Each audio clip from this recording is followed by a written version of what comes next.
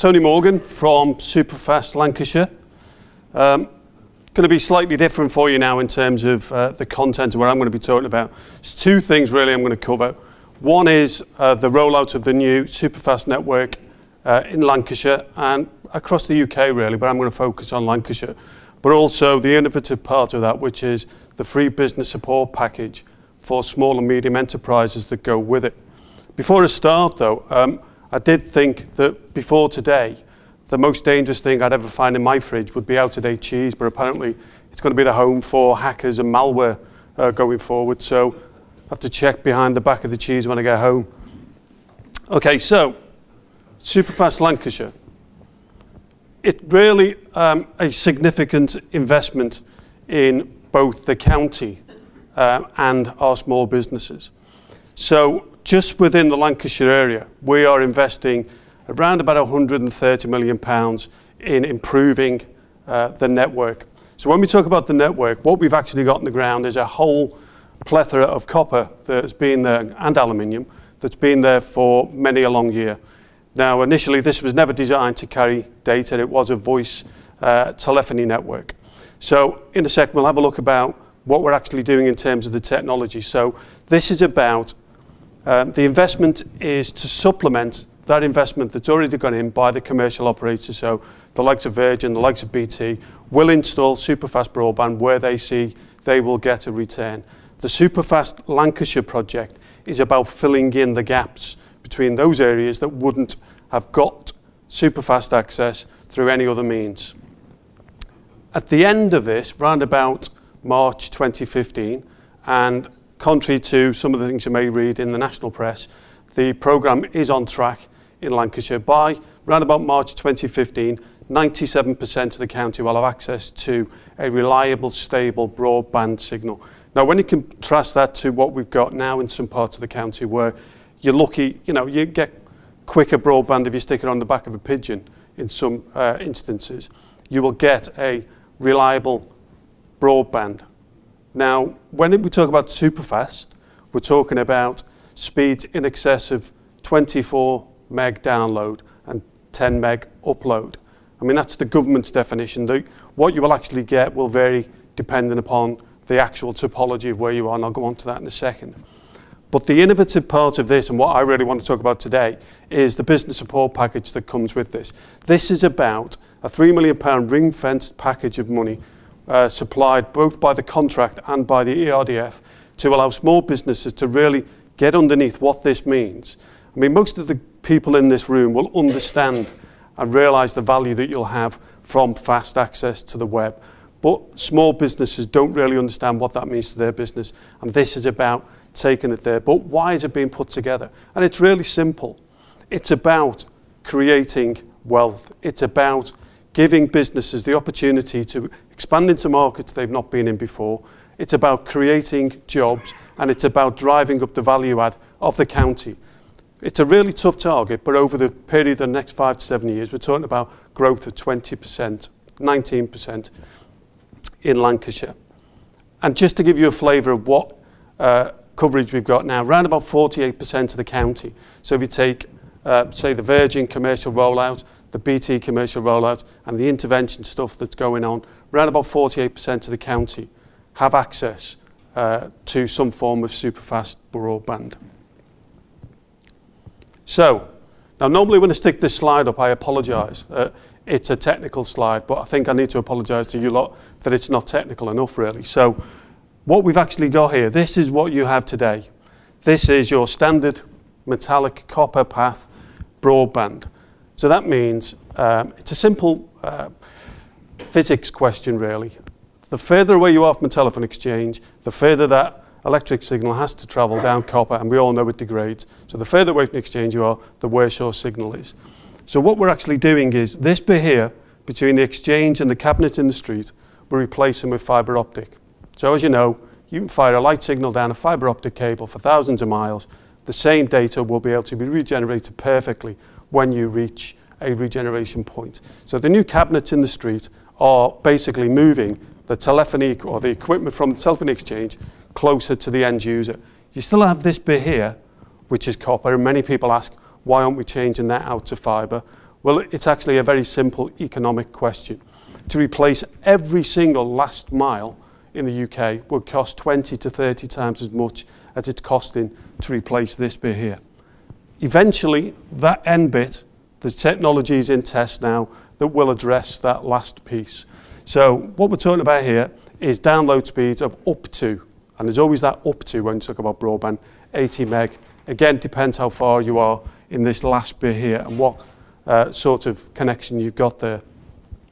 The other one is fibre to the premise. Now, some areas of the county will get fibre to the premise because of the way the network is laid out at the moment, but it's in trial now. The businesses can actually buy this from the retail providers.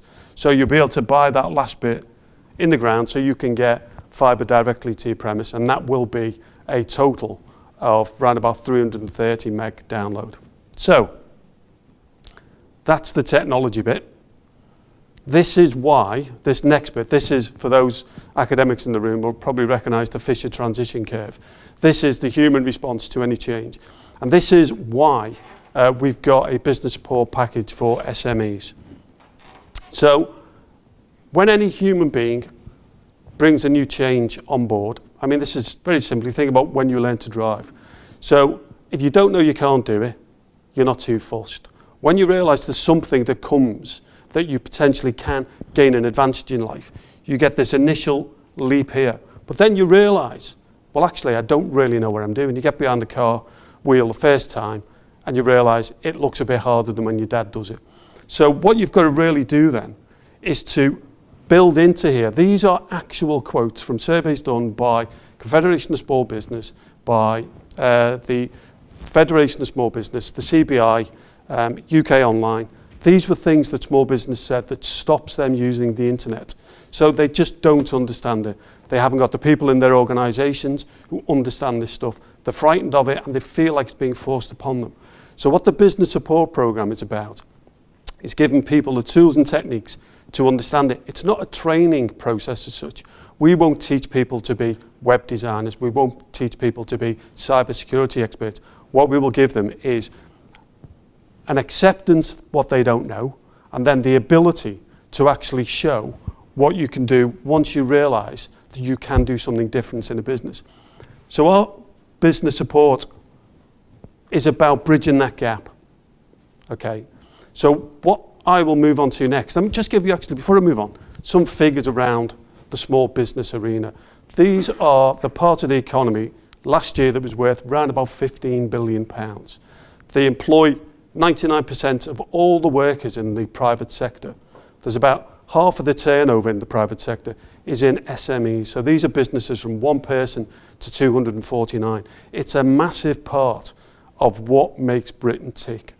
Now, enterprises at the top end have massive IT departments. They understand this stuff. They can get on board with it. But the SME sector is lagging behind, and our programme is designed to help. So, what does the training look like? And when I came today, I didn't realise I would probably have the most complex slide here. I thought there'd be far more complex slides.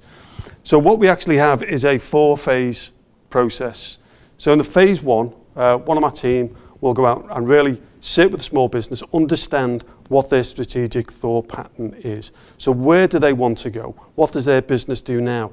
When you think about small businesses, there's some stats around, such as 92% of small businesses at the moment have access to the internet. 70% of those have websites. But given those high numbers, why do only 27% of small businesses actually supply a service through the web?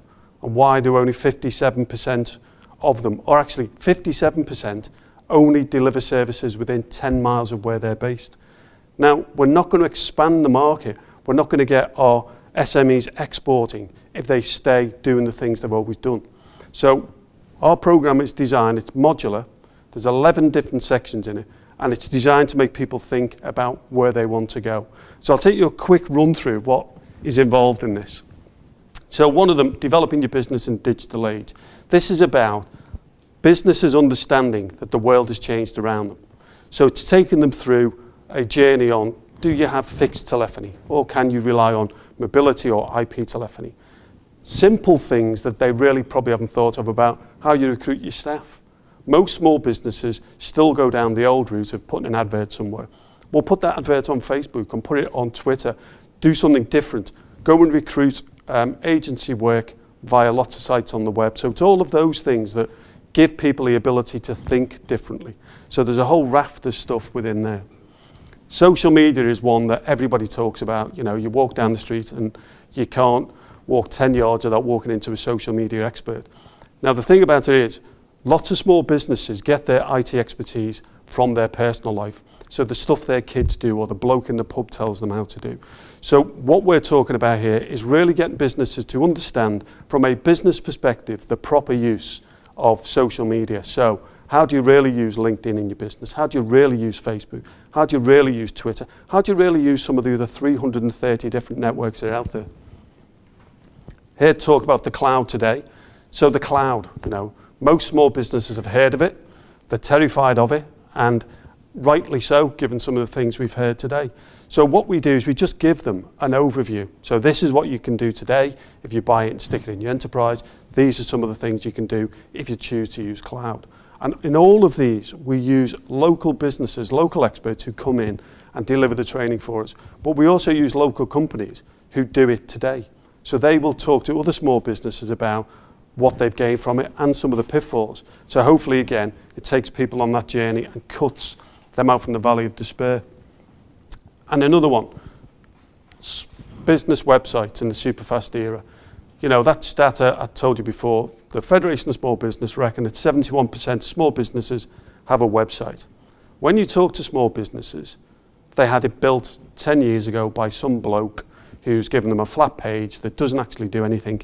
They can't remember the last time they looked at it. So what we do is we get an expert, again, someone, Bill Westhead, who some of you may have met from Orbit Internet, and he will tell organisations what they should really think about in constructing a website, the things that they should do, how it should be the centre of their enterprise in the electronic world. And you link it to your Facebook and your Twitter and all of the other things and make it a real integral part of your business.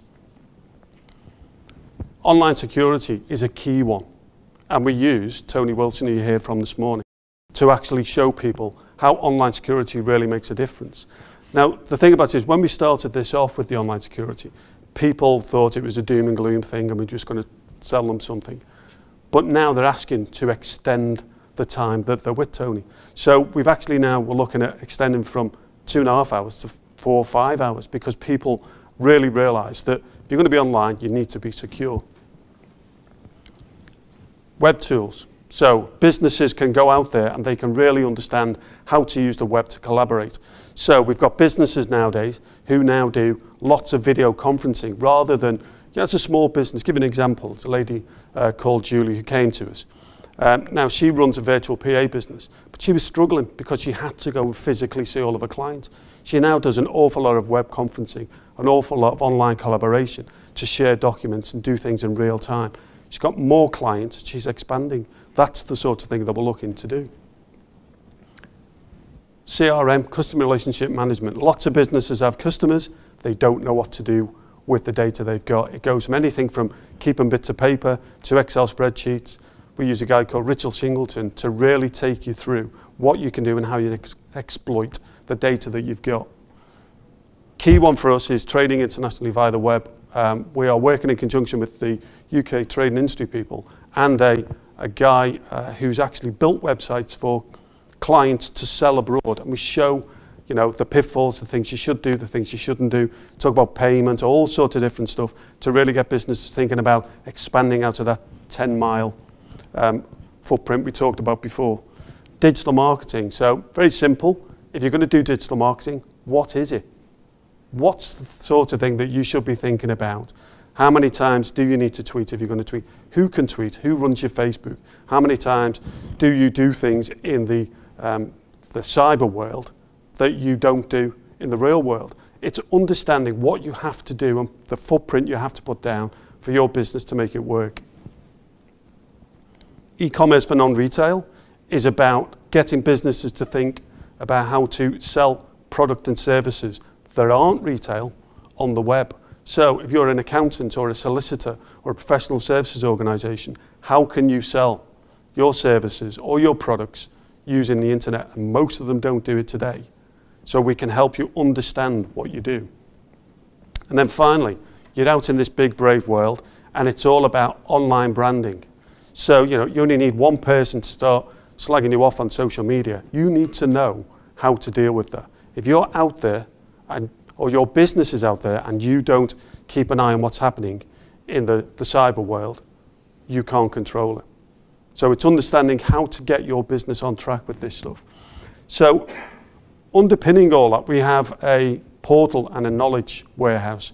And that knowledge warehouse, as you enter our program and you pick from these, you don't do all of them, by the way, and it's all free.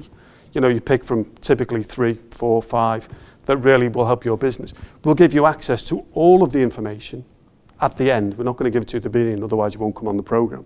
So at the end of the program, you get access to all of the data, but you also get access to this, which is a learning portal. So in here, there's about 150 different topics.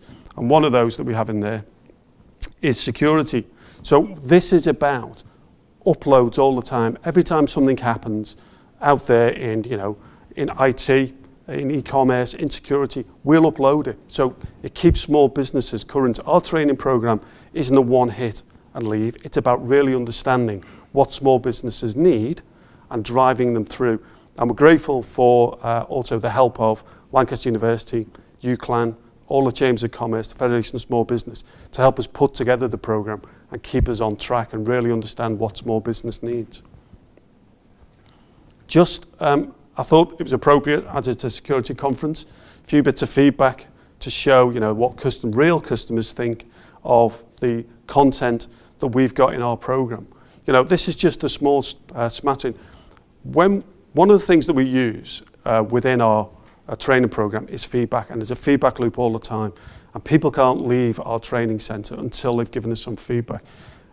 And hand on heart, I can say 99.9% of the feedback we've had has been fantastic. Really, really good. And to me, that just shows the small business community out there is desperate to get online, desperate to work online, but they don't know enough. So it's in all of our interests to give them that knowledge and to help them through.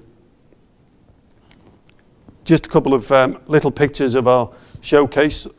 Anyone who knows Leyland Motors, or the old Leyland Motors down in Leyland, we've taken over the old gatehouse, we've refurbished it, we now do our training from there. But we don't fill it full of high tech. All we've got in there are laptops and a broadband link, because that's what small businesses use in the real world. There's no point in us trying to show people how to get online and do stuff if they can't go out and buy the stuff that we're demonstrating. So all of it's really simple. The most high-tech piece of kit we've got there is a high-definition video cam. So how do people get involved in this? And the one call to action really I'd like from today is, if you guys aren't interested in coming on because you're savvy, you must know businesses that do. So if you know a business that is in Lancashire, is based in Lancashire, is an SME, is not in retail, and would really benefit from understanding how their business could really prosper online, send them to our website, superfastlancashire.com, or come and see us today. We've got a stand, I'm sure you've all seen it and thought, what the hell's that, as you're walking past. But, come and see us. So, while my little advert scrolls in the background, I'll just sum up. So, the broadband network in the UK is being completely upgraded. We are replacing whole chunks of it across the whole of the UK. Here in Lancashire, we have got one of the best coverages planned. Most areas of the UK, they're aiming for 80%, at a push 90%. We're aiming to do 97% and hopefully close that gap on the last 3%. We're going to be hitting 675,000 premises across Lancashire. Not everybody's going to get 80 meg, but what everybody will get will be a guaranteed, stable, reliable service. Now, if you're a small business, the fact that your service will be reliable and faster than you've got today will enable you to think about maybe using this going forward.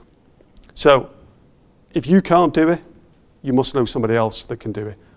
Totally free training program with lots of different elements. Come and see us, and if the worst thing you get today is we're not giving iPads away, we're giving notepads away. So come and get a free notepad or a free pen or a free lanyard, some information, take it back to the people who would benefit from this. Thank you very much.